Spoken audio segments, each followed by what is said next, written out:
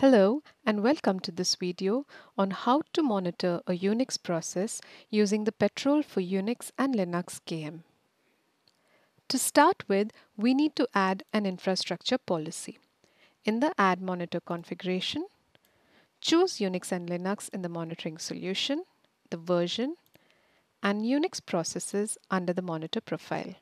Now, choose UNIX processes in the monitor type and click on Add to configure the process manually.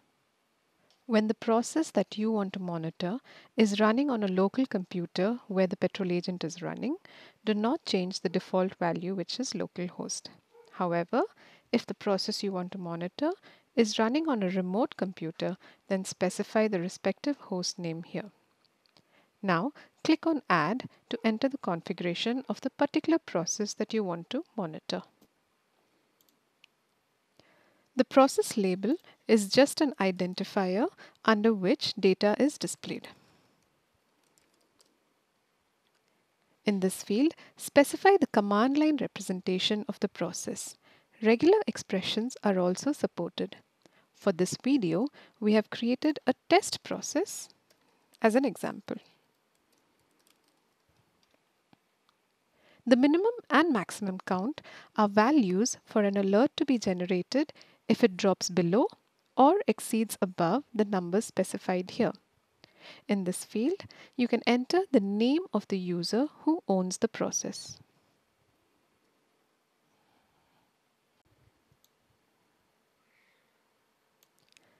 Select this checkbox to filter processes based on the process owners. Select this checkbox if the process should have their parent process ID as 1.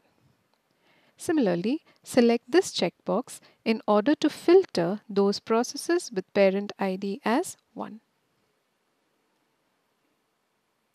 Now, let us move to the process restart options. If the KM detects that the process has stopped, you can use this option to automatically restart it.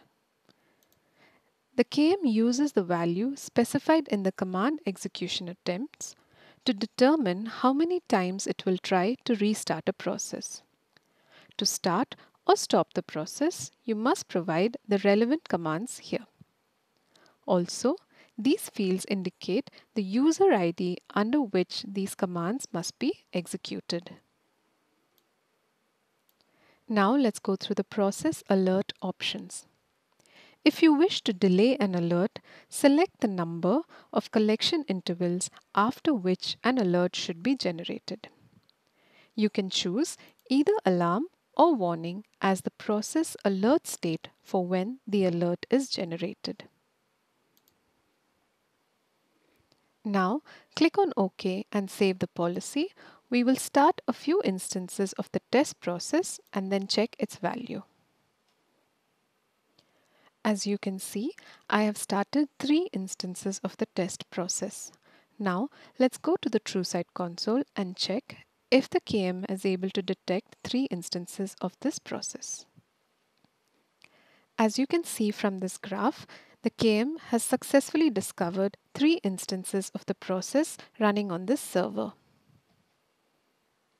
You can also see an event generated for this process because the value specified in the maximum field has been exceeded.